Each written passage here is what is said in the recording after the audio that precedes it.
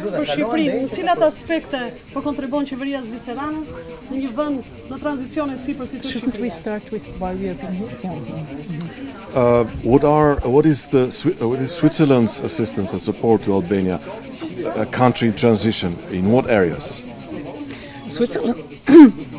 Switzerland has a long-standing cooperation with Albania in many areas. Actually, we have a broad development program from the governance side, different aspects of governance, the health system, economic development, especially skills development as well, and also on water and energy. So there are many aspects on the economic side and governance side that are important aspects for Albania to make institutions ready to comply with the standards and values also required in the EU accession process. So despite Switzerland not being an EU member, we support Albania on its path towards EU accession. This is a very important process for the country.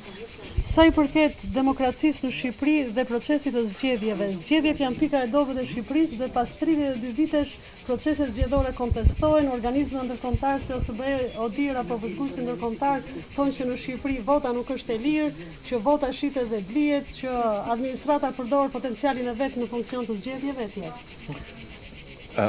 When it comes to democracy and governance, especially when it comes to electoral processes, Albania is still not able, even after 32 years of transition, to make proper elections and to have undisputed elections. Pyetja ishte çfarë kontributi po jep Zvicra dhe si mund të ndihmojë Zvicra në përmirësimin e proceseve zgjedhore dhe të sistemit zgjedhor. What contribution does Switzerland provide in this area, and how can you support more in the area of electoral processes and electoral law? The democratic governance of Albania is, of course, a very important aspect for its development towards EU accession, but also to attract investors, to create trust in the rule of law in the country. Elections, democratic, transparent elections are a very important element of that. We work actually with different institutions in Albania, strengthening institutional capacities. We have a very long-term cooperation with the Albanian Parliament. We also strengthen local councils in the municipalities, and we have a direct cooperation with the Central Election Commission, CEC. So it's mainly the focus is strengthening institutions to make them ready to implement transparent processes. Edhe një pyetje, përsa I përket çështjes së votës së emigrantëve. Palët nuk po gjejnë dialog ende, as opozita as majoranca. Dhe duket se kjo çështje duket se do mbetet pezull dhe këtë vit do të ketë out of country voting is still a thing under discussion. Votën e emigrantëve, por çështja Shpejt pyetje. Pra, çështja e emigrantëve, votës së emigrantëve, si është qëndrimi juaj pozitiv? So what would be your position on the immigrants vote, out of country vote? And does Switzerland have an experience that can help Albania how immigrants can be included in the electoral process? The decision about the out-of-country vote, the vote of diaspora, is of course the decision to be taken by the political parties all together here in Albania. I can only say Swiss citizens, we do have out-of-country vote for our own country. We can vote even living abroad, and I understand that this is an important issue for Albanian diaspora, which is very numerous. We work with the Central Election Commission as well, strengthening them in their capacities, but the decision finally for the out-of-country vote and also the modalities, this decision needs to be taken by the Albanian institutions themselves and by the political parties. Okay, le të themi tek aktualiteti tek sot. Sot kemi ardhur në Lin për çështjen e gërmimeve arkeologjike.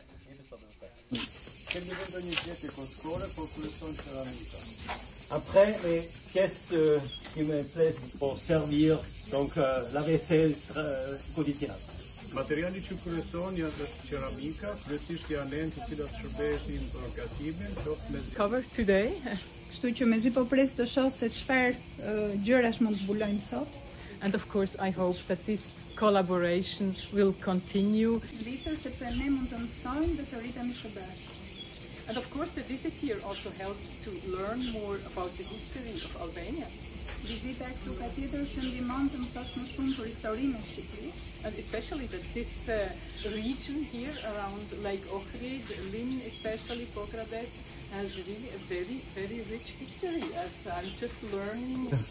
Sur le site préhistorique qui a 7000-8000 années. Dhe është si kur shikon brenda një 14.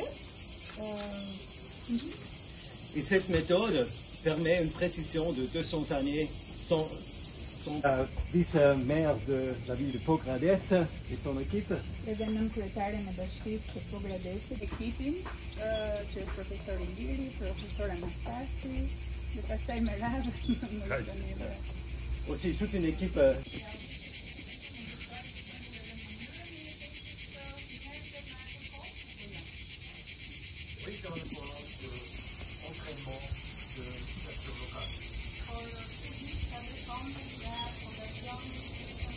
des fragments. Është shumë e rrallë të gjej mend të plota, kryesisht janë të fragmentuara në pjesë të ndryshme. Après, il y a beaucoup d'objets, pas tous, c'est seulement une petite partie. Një pjesë e lirë e tyre janë të paketuara në pjesë ambientet e brendshme.